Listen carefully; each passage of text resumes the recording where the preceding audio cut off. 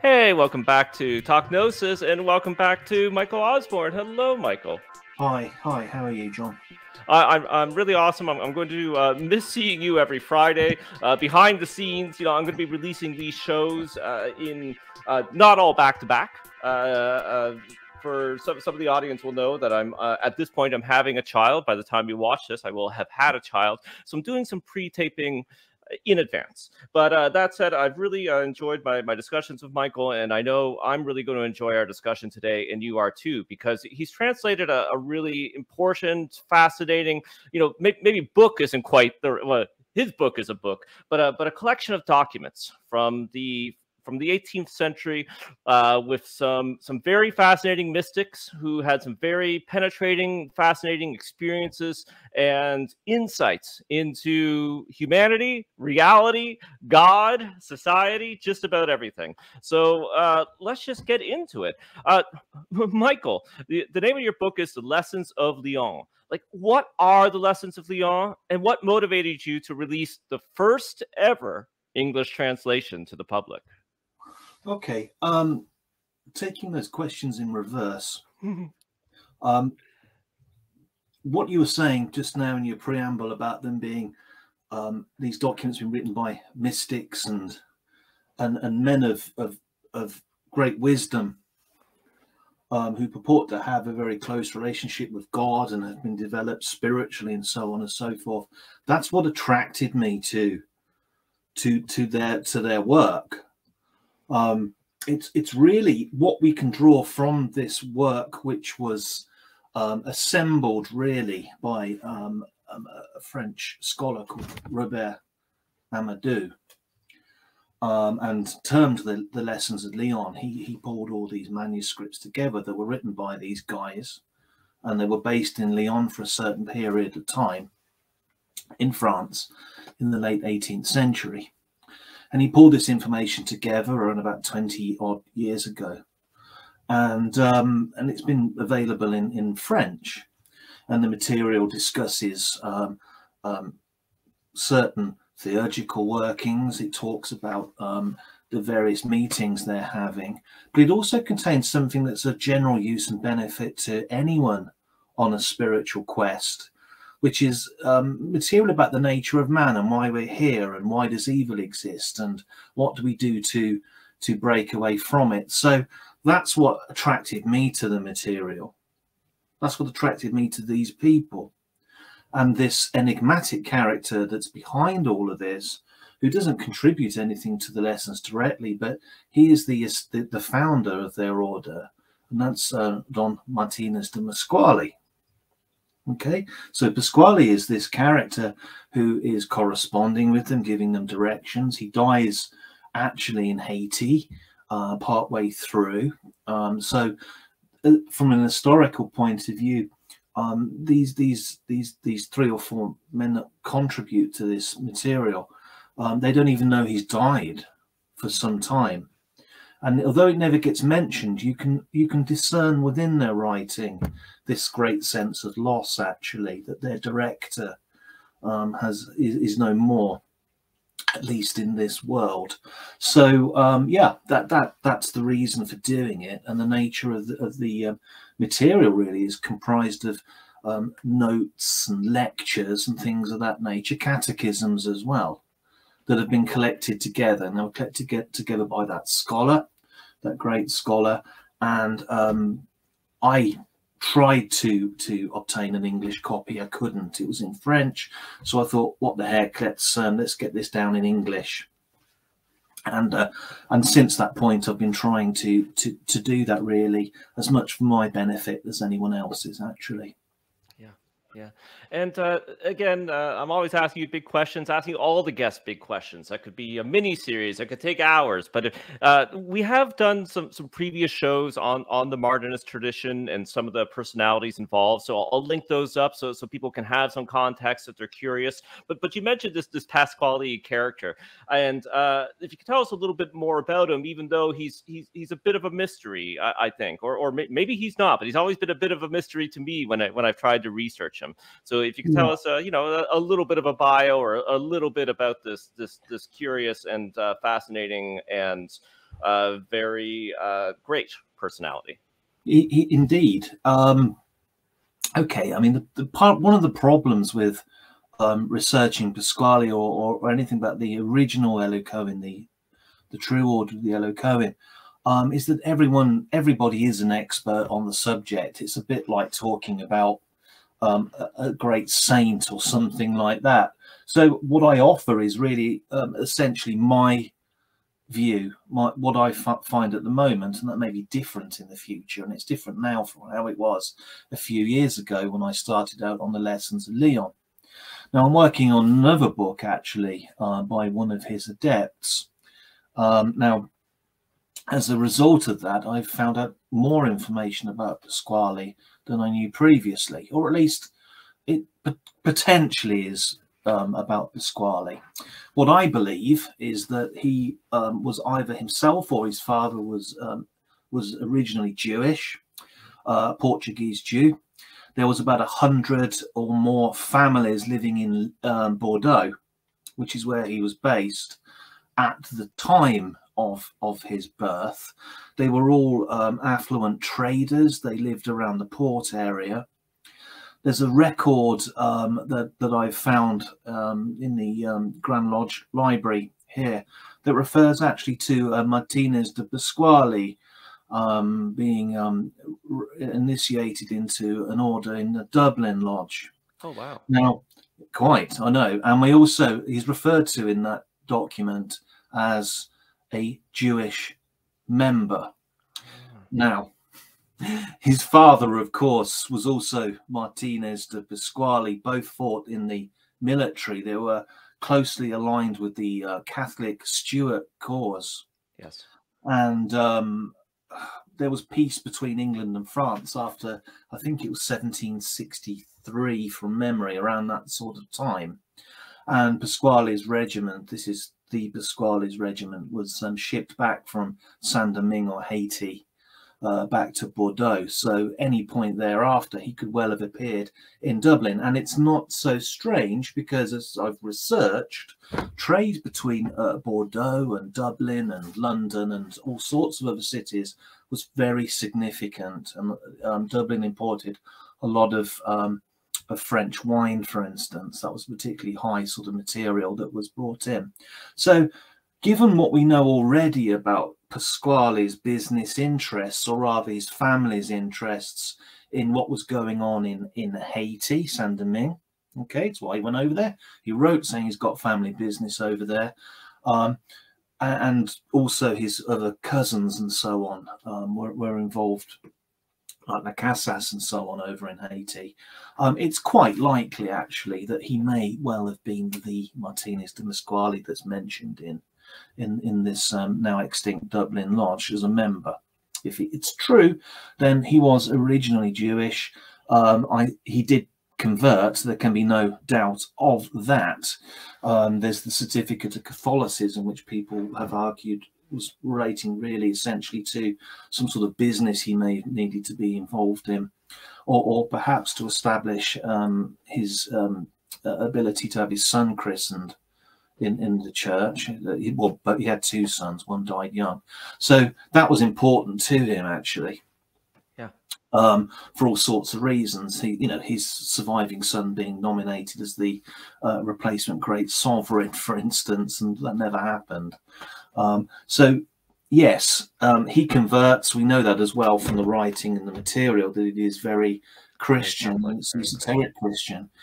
But here's the thing about it, of course, he Christianizes the grimoire, right? Okay, you know about this. So this particular grimoire that he Christianizes, well, that's material and access to material, and his knowledge of the Kabbalah as well, and things like that. And indeed, his deep knowledge of the Pentateuch, the Torah. We know that from his treatise on reintegration. It all points to an original Jewish provenance. Yeah, absolutely.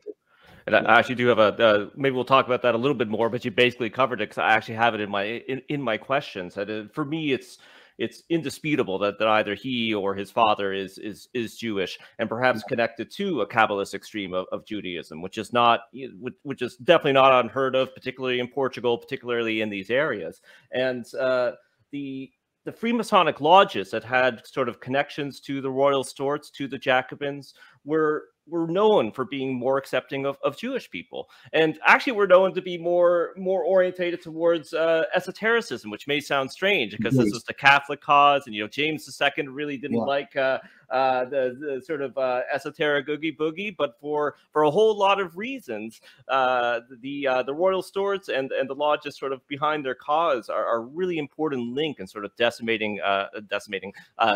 moving esoteric knowledge around Europe. So I really like that because came into contact with French Masonry, right? Yeah, exactly. Yeah. And my last name's Stewart, and there's ancient, but we have family legends about being related to the Royal Storts, but we're not. We were shepherds and bog people. But I like the legend. The water. Yeah. Okay, but so there's kind of three other personalities, three other men involved with this collection, and we have talked about some of them on the show before, but again, just kind of a quick sketch for people unfamiliar. The big one, Louis-Claude de Saint-Martin. He appears in these letters. He appears in these documents. What's his deal? What's his connection to the Lessons of Lyon? Well, Saint-Martin was a minor nobleman.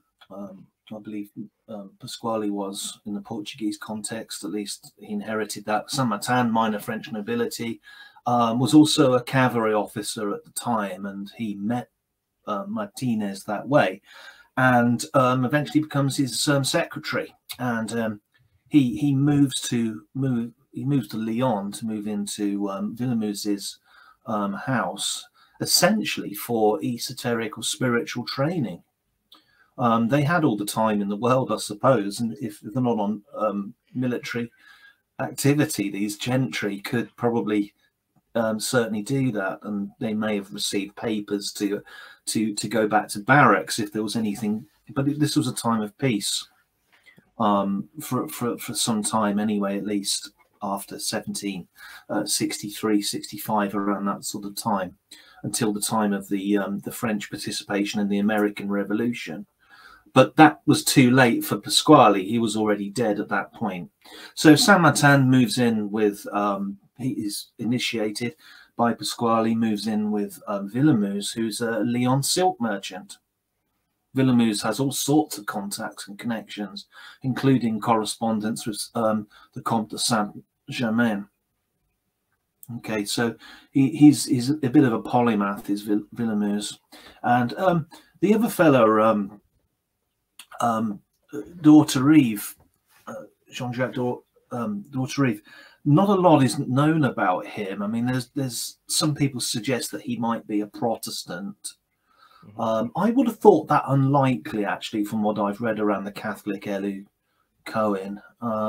But he may have been one originally. I mean, because Martinez himself converts from Judaism, so the jump from, say, being a Huguenot to a Catholic is somewhat less.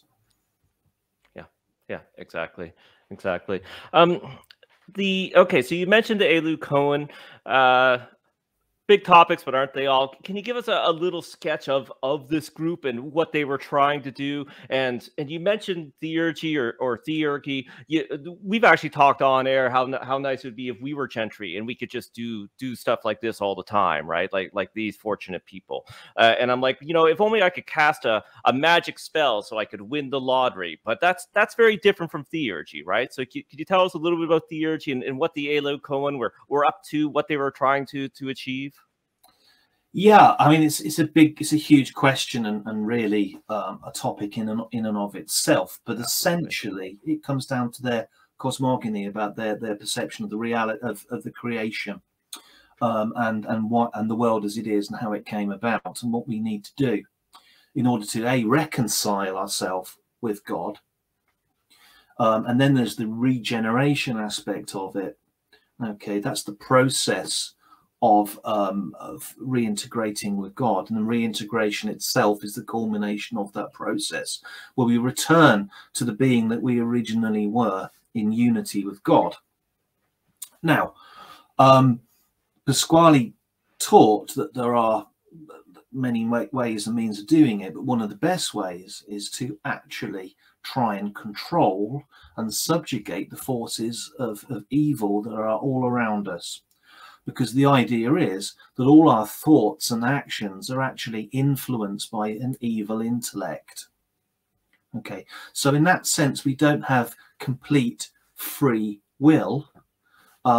We have free will, but our choice is limited because our thoughts and actions are influenced by these evil entities, which comes about because Adam, a great super angel, splinters into billions of pieces and is integrated into material matter in the universe. And Adam and Lucifer, they get together, they make the earth as it is and create, but man is trapped in the material body, this material form. And Lucifer, according to Élus Coën, who becomes Satan, so he degenerates even further from the once lofty spiritual enlightened being that he was as well, believes himself equal to God. Therefore then influences and subjugates man. Well, man was always intended to be in charge of him and to reconcile him back to God, to put an end to evil and to wrap up material existence. That's why time exists. There's a beginning and an end. So there's this sentence really that man has to serve, as does Lucifer and the fallen angels. Well, one way of controlling this, of course, is to evoke and then banish evil beings from within our presence, and that helps yourself. It clarifies the mind. It enables good intellects like angels and saints and so on and so forth to influence your thoughts instead, and this restoration and regeneration can begin. And it also helps ultimately society, wider society in general. So it's a purposeful thing. It's a means to an end. It is not an end to a means, as is so often the case with practitioners of these things. And Pasqually is quite strict about the length of time that people can participate in these actions. So he's very strict in his directions. He's very strict in trying to protect these individual men who are essentially, therefore, exorcists. You know, you have to improve yourself before you can go out and help others. That's the basis of it. But the idea really is to clean up everything and to get humanity moving and reconciled and regenerated and ultimately reintegrated so it can get on with its business of bringing back the fallen Luciferic entities. So, yeah, it's very millenarian. It is very much about the spiritual warfare between the forces of good and evil and so on and so forth.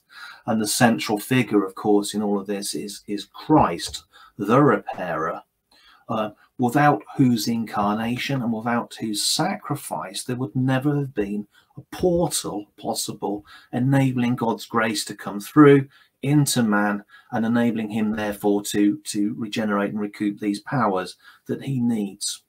So essentially, John, I don't know if that's any good as a summary. Excellent, an amazing summary, actually, because this is very, very difficult things to get into an elevator speech. So, and you know, maybe Michael, this is something I have to work on because maybe I'm self-conscious talking about, you know, angels and powers and supernaturalism, even though, you know, here I am on a religious podcast, a deacon in a Gnostic church. But I think people listening to this can understand the kind of Jungian psychological angles of it as well. And that's what you also said.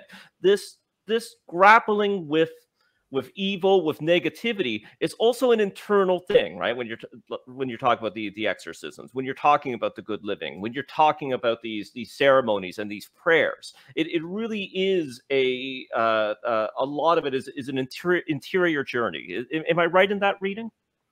Yeah, it is essentially interior to begin with. Yeah. I mean, the thing is, what you can't have is imbalance. So if you were simply to take the quietist approach, lock yourself in a room, well, you know, that wouldn't do your fellow human beings a lot of good. So really, you've got to do something with that. And the whole idea, of course, of binding evil spirits or whatever it is to free up other people to get their free will, their choice, and their minds cleared in order to begin to discern God. Now, if someone chooses not to believe in the spirit, angels, demons, or the divinity, whatever the case may be, fine, because I think these sorts of things are good in a sort of almost cognitive behavioral therapy way, aren't they? Yeah, absolutely. in transforming individuals, a bit like meditation is useful for people, regardless, actually, I suspect. But of course, the reality is, if you do believe in the existence of evil, which the Élus Coën did, then it could take very great advantage of disbelief and ego and hubris, perhaps. So these things are always stamped down upon by Pasqually, who exhorts all of his adepts to act in a very chivalrous way. So it's an order, a chivalrous order, as well as much as anything else. And the reason for that is that virtue is the key. Yeah. So it's a power, actually. It's a way to, by doing good unto others and do unto your neighbour as yourself, all these things we're taught, and I personally fail miserably at. I don't know about you, but sure if we were to do these things, then it actually, if you like, forces out negativity. It would dissipate.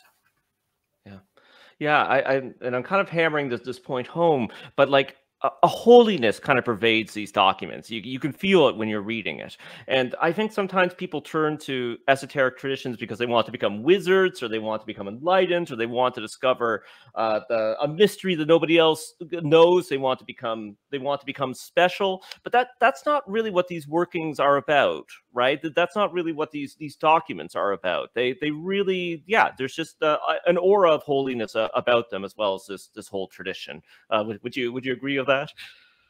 Yeah, I mean, it's underpinned by a deep sense of Christian faith. Yeah, like I say, the centrality of the repairer, and these are Catholic mystics. It's a Catholic order, essentially. That's the root of Martinism, anyway, in its original form. I mean, it's evolved on in different ways, I suppose, but in its original form, the Élus Coën are a Catholic order. Yeah. And they have Pasqually, maybe it's the enthusiasm of the convert, I don't know, and of course he may not be, but assuming he is, his interest in things like the liturgical hours and following very strict prayer cycles, they're based around the Catholic prayer cycles, monastic prayer cycles. So they talk about this sometimes in the notes, I should say, in the Lessons of Lyon. And they do find it difficult. It is hard, but it is a discipline, and it's quite necessary. So the spirituality, that sense of prayerfulness that one might develop if one wants to pray at least 3 or 4 times a day, following monastic hours as a minimum, I think, then that would definitely rub off. And they are talking about this. But also, John, it was a generation that was more familiar with this sort of lifestyle and belief system than we are now. Yeah, exactly. It was a very, very Catholic world and a very Catholic place. So a lot of this would have been second nature, even if they are taking it up a step.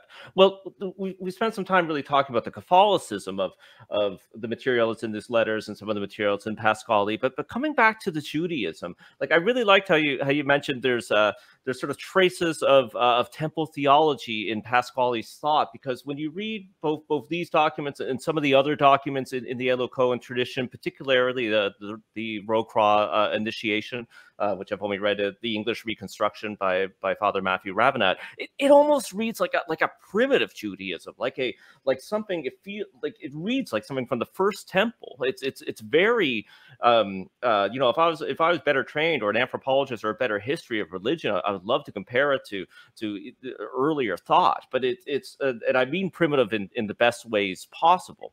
We've talked a lot about the Catholicism Catholicism, but they really use the Old Testament in lots of interesting ways, like in these documents and in others. But it's allegorical, extremely allegorical. And I think sometimes in these Christian-based traditions, or in some of the Gnostic traditions, or in the modern world, people kind of disparage the Old Testament in a way that almost borders on anti-Semitism. So can you talk a little bit about their use of I shouldn't be saying Old Testament at all, the Hebrew Bible, the Pentateuch, but how they really personalize it, how they really connect it to the initiate's life? Okay, well, what Pasqually is trying to suggest to his adepts is that this isn't new, what I'm doing. It's actually very old. It's the original religion, if you like, that I'm interested in, the religion of Adam. What was Adam doing? What was Adam supposed to have been doing? Well, he talks about this at length, does he not, in his exposition of Genesis, in his treatise on reintegration. So that's the starting point, really, to understanding all of this, because he's saying, look, evil got in the way and confused man, and man's pride led to his fall into nature. But now we've got to try and find our way back. And the best metaphor for that, or allegory, of course, is the temple and the building. Now, here's the thing. I mean, he probably is from a Levitical family. Okay, so they are the priesthood. So the magic that arose after the fall of the temple, it existed before it, but it wasn't sanctioned. But the magic that existed after the fall of the temple was essentially the Levites preserving original temple worship. Yeah. Okay, right. Yep. And this carries on all the way through, which is why the magical grimoires, not the particularly sinister or nasty ones, but the sort of the very sort of more useful ones, perhaps, they come from Judaism, and they're sort of then used by Christians and Christianized. That's what Pasqually's doing. But he's all about this, the idea, because if you think about the original temple, you've got the Shekinah present there, you see. Yeah. Okay, and the Shekinah would have provided, in his mind, that's the way he would think about it, a shield over the thought processes of those that were close to it. Okay, so therefore, with this envelope around the priests approaching the Holy of Holies, they would have been freed from evil influence and able perhaps to do something towards replicating the original religion of Adam as fully as possible, which is essentially what the temple was all about, was to have God present as Adam, as he was present with Adam in the Garden of Eden. Okay, so why the temple was built there on Mount Moriah in the first place. By tradition, it's the site of the Garden of Eden and the habitation of God, as well as of Adam and Eve. Okay, so that's an allegory, of course, for another world or dimension that we were occupying before this one, but it's a portal nonetheless. So the temple's gone, the Levites are still there, the rites, the symbols, the magic is still there, but it's evolving. And of course, Pasqually converts to Christianity. He recognizes in Christ the repairer and the portal of grace that people need in order to essentially redeem themselves or transform themselves. So it's something you have to do in response to Christ's act, rather than just relying, oh great, I've been forgiven. It's something you've got to do back. So it's the two-way process. So Pasqually takes that and he says, well, look, okay, what's the best metaphor I can use? It's the one of the temple, rebuilding the temple. It fits in with Freemasonry, which is why he recruits exclusively from within it. It fits in with his own tradition and his own understanding of the Torah and Levitical processes that have gone on in the diaspora since the fall of the temple. And it also fits in with Catholicity as well, because ultimately, at the end of the day, Christianity it regards itself as the fulfillment of the old, not as a brand new religion. It's a fulfillment, the capstone, if you like. Yeah. So it all ties in. Yeah. It all ties in. And yes, that is principally why there's a lot of talk about rebuilding the temple in the Lessons of Lyon, for that reason, because we are, each and every one of us, a particular temple, and temples are what? They're places of worship, and they're places where gods reside. Yeah, no, exactly. And I think people can get that metaphor right away, and how important it is to have an appropriate temple for a god to reside within. Something else, maybe another misconception. There's sort of an idea. Okay, so you mentioned the chivalric, the chivalrous aspects of the order, man, my pronunciation, the making the world better aspects. Now, there's the Rosicrucian tradition, right? And the Rosicrucian tradition has a strong emphasis on reform, on making society better. And people have said, you know, for Pasqually in the original Élus Coën, there's no connection to anything Rosicrucian. It's all a mistake that comes out from this Rocroix ceremony, which means red cross. But isn't there references to being a true Rosicrucian, to Rosicrucianism in some of this material? Well, the Rocroix is the highest degree. Yeah. In the Élus Coën. So he definitely was influenced by Rosicrucianism. I mean, for instance, one of his mentors when he was much younger was Swedenborg. Okay, so that alone, and then of course you've got this mysterious uncle, and I think that Pasqually refers in his letters at one point to having had a Rosicrucian provenance at one point or another.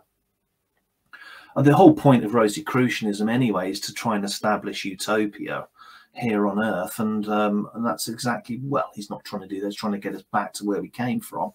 But it fits in, it ties in, and it does influence Freemasonry. Yeah. So Rosicrucianism infiltrates the Masonic guilds, it comes in that way as well. And of course he recruits exclusively from Freemasonry, as I've said. So yeah, and the highest grade is Rosicrucian. Yeah. Now, I'm going to ask you to speculate, and I don't want to get into any esoteric politics. People love their squabbles, they love their politics, but I'm quite fond of Papous's 1890 or so revival or construction of what he calls Martinism. Well, you would. You're a deacon in the Gnostic Church. Exactly. So I really love that tradition, and for people at home, this is this is well after almost 100 years after the period that we're talking about now. So this great mystic Papouse, that's his esoteric name. He puts together an order that draws from both Pasqually and Louis-Claude de Saint-Martin, and he calls it. We got two Martins, so he calls it Martinism. But the strange thing is in the early degrees, where you're working through materials, you're hearing lectures. In many of these orders that descend from Papous's 1890 revival, there's not a lot of content from Pasqually or Louis-Claude de Saint-Martin or Willermoz in those early degrees, those foundational degrees. And of course, it can vary from order to order, but many of them. Yeah. Why do you think that is? It seems kind of weird. And do you think like a book like this might help remedy that? Well, the idea behind the book is that it would certainly do that, because I think Martinez de Pasqually and Saint-Martin and the Élus Coën need to be recognized for what they were, which is Catholic mystics. Now, I don't know why Pappus would have redacted it, or later on Anne Boleyn, of course, moving even further along. Other than perhaps the material wasn't there, or there was an agenda. But there is no continuity between the early Élus Coën and the orders that exist now. Yeah. And yes, it is. Yeah, I don't really know how to answer that, other than it is what it is. It is what it is. Yeah. I mean, Pappus. Yeah. I mean, and Anne Boleyn, of course, they had their own agendas, didn't they? Yeah. Yeah. Exactly. But he did have access to this stuff, though. Did Pappus, we know that, because most of it was in his private collection and then ended up at the library in Lyon, you see. Yeah. The bulk of this is from him.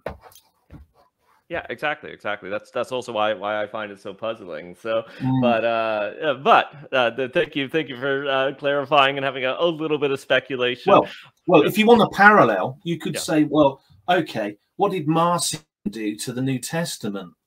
yeah, yeah, Right? exactly, right. Exactly. He Yeah, strips it down to the Gospel of John, essentially. Well, maybe these guys were doing the same thing with the material they had. yeah, Yeah. yeah. Um, we can't always expect people from the past to live up to the standards of today. But I noticed references in this material to men and women being equal, which some positive, especially for the time, comments about the Jewish people. There's the possible inclusion of this Protestant, the Hataviv, and now the Élus Coën was rich people. But do you see inclusion? This inclusion is perhaps an expression Well, of their values. there are some anti-Semitic remarks in the Lessons of Lyon, and there's also remarks regarding slaves, and though not many, Yeah. they are men of their time. They are French ancien regime people. Yes, the 18th century is called the century of lights. It's essentially the birth of the modern world, and people are making great progress and strides in science and in trying to improve conditions, and the Industrial Revolution, all sorts of things that are happening. But they are men of their time. For men of their time, they are enlightened and inclusive. Yeah. I would certainly say. I mean, their founder is from a broader background, for instance, and considering that the adepts that he recruited are essentially aristocracy by and large. Yes, there's clergymen, there's Fournier in there and whatnot, and there's the odd reference to someone even higher up in the church, but by and large, given all of that, they are actually very open-minded, I think, aren't they? Or at least not open-minded, but tolerant. Yes. Yeah. And more so than what you would expect for their social class and the time. But again, just like I prefaced that question, we can't hold people from the past up to the standards of today. It was a very different world, different worldviews. You can't, and particularly if there's a strong Bordeaux element in there, which there is. There's a huge Bordeaux element in there. Pasqually's hometown and Fournier's hometown, for instance. And the military members were recruited in Bordeaux, such as Saint-Martin and so on. Well, Bordeaux was the center of the triangular slave trade. Yeah. It was probably the largest slave trading port in the world. Okay, so although France didn't have, like England, they didn't have slavery in France, it didn't stop it participating in a massive way elsewhere in its colonies. Yeah. Okay, so the comments, the remarks that are in the Lessons of Lyon, there's not many, but it's Saint-Martin actually, of all people. But those sorts of things you've just got to take within the context of the time, and you would know with certainty in your heart, with certainty, that were he here today, he would be mortified that he'd ever written such things. Yeah, absolutely. Yeah. So we talked about Pasqually's cosmology in this episode, and you kind of take us through it in the Brazen Serpent episodes, which we'll link up. But something we didn't talk about, and again, very complicated, is the Thing. And I'm not talking about the 1981 John Carpenter movie. Les Choses is what they call it. Or the remake, yeah. It's a very strange term. It's a very shocking term in many ways. The Thing, the shows. What is the Thing, and what role does it play in the cosmology, and why is it called the Thing? Well, if I knew what it was, it wouldn't be called the Thing. Yeah. And of course, the idea behind the Thing is you're not supposed to know its name, because if you know the name of something, you can, of course, command. And the Thing isn't about that. Now, if you go back to what I was saying about creating an envelope around our thoughts and minds to enable God to begin to communicate with us, or at least maybe not directly, at least with loftier, higher beings, then you need something that is very superior spiritually that can actually do that. And the idea of Les Choses, the Thing, is essentially to give it a generic name so as not to identify, and particularly to outsiders.